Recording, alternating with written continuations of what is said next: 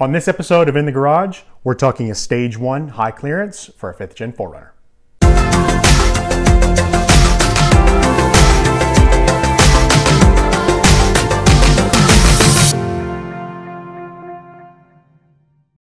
Made popular by Southern Style Off-Road, you may have seen on the internet there's a Stage 2 high clearance. Now this Stage 2 high clearance, what it basically does is it attaches to their front bumper, and then it comes up, it cuts a line just slightly below the cutouts or the indentations on these 5th Gen 4Runners.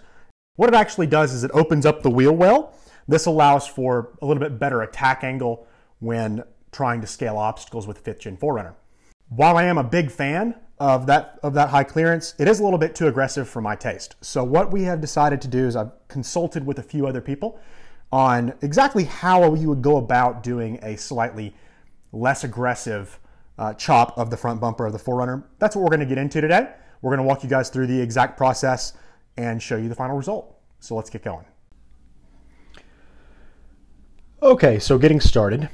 The first step in this process, like when doing any cutting, is to determine your line. For this project, I decided that the line that we were going to cut on was going to be about an inch below where the bumper begins to turn back towards the tire. Keeping that in mind, I used some masking tape, picked my line, and laid down a strip of masking tape to indicate the point at which I would be cutting.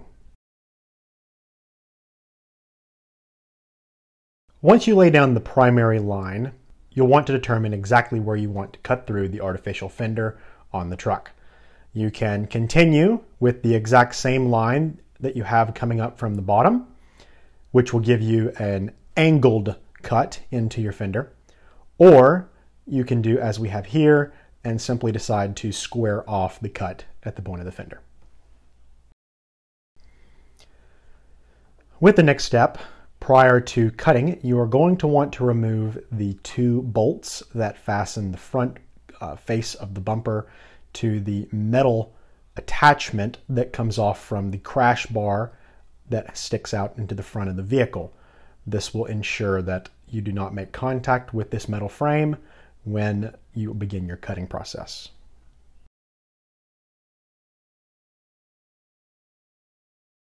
As with any project, before we begin cutting, we'll want to make sure to have our safety glasses. For this cut, I'm going to be opting for my Dremel tool. The objective is to cut about a ½ inch below the masking tape, which will allow for some error. Don't worry in this process if your line is not exactly straight, as we'll be correcting that later. I chose to begin cutting in the middle, working my way out towards the ends, but you can start from whichever end you see fit.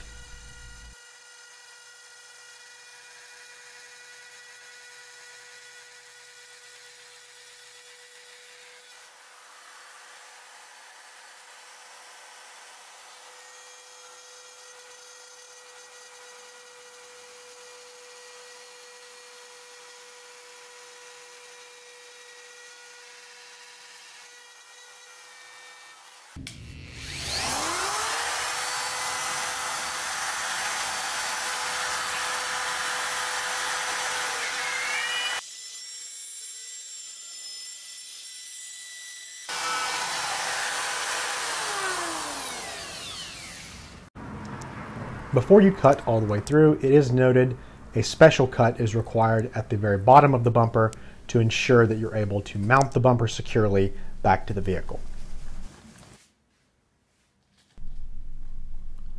Once the rest of the cuts have been made, you're going to want to begin the process of filing down the uneven or the excess parts of the bumper you have left behind.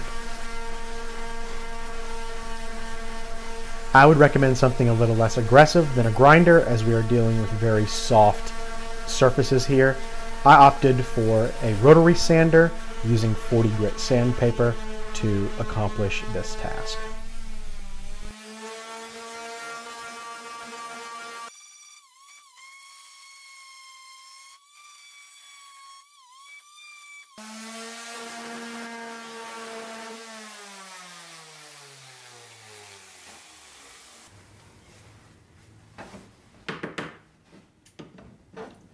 Once we finish sanding the bumper down to a smooth and consistent surface, we will want to begin the process of trimming the inner fender liner to match our new angle for the bumper.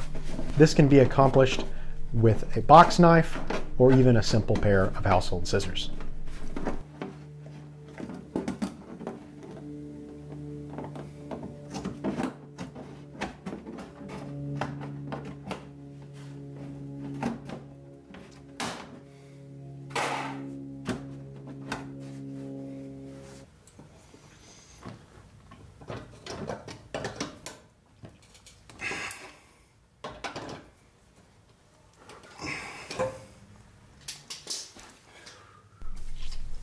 Once we have finished all the cutting, the last step is going to be to bend the end of the metal attachment piece that comes off the crash bar back and away as to hide it from sight, and then reattach the bottom tab of the bumper back to the crash bar.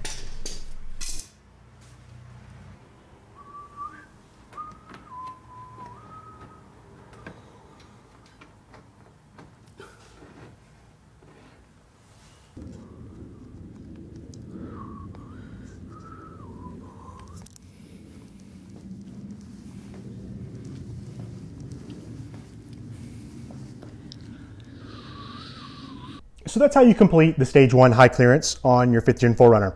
Now, this isn't designed to give you maximum approach angle. For that, I would recommend contacting Southern Style Off-Road and going for their full Stage 2 chop. What this is for is to give you a slightly more aggressive look, open up just a little bit more of the tire for potentially scaling tougher obstacles, and it does give it a little bit more aggressive look. The Stage 1 is also designed to still give you maximum rigidity within the plastic bumper without actually having to have aftermarket support to prevent the bumper from becoming loose and flimsy. So folks, that's the end of this video. If you enjoyed it, make sure that you give it a thumbs up. If you thought it was helpful, we would appreciate hearing that in the comments. If you have any questions, comments, or concerns, feel free to shoot us a direct message. Find us on Overland Network TV on Instagram. Hit us up in the comments down below and let us know what your thoughts are on this little process. That's going to be the end of this episode. This has been Rustin with Overland Network TV. Thanks for watching. We'll see you in the next video.